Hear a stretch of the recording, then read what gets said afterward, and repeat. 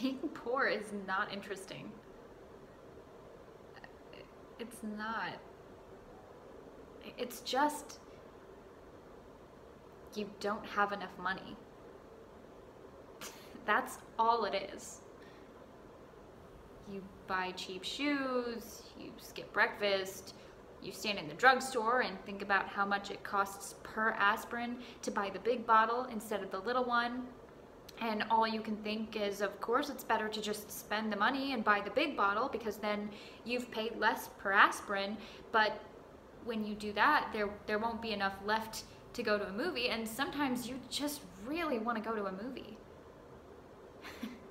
You'd be amazed at how long you can think about that. And then you think of other cities where it doesn't cost $8 to go to a movie, and you get mad because $8 is a lot for a movie. It's boring, really.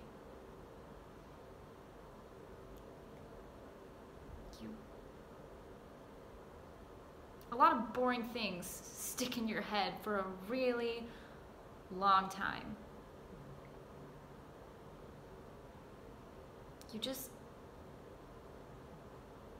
You think about money all the time.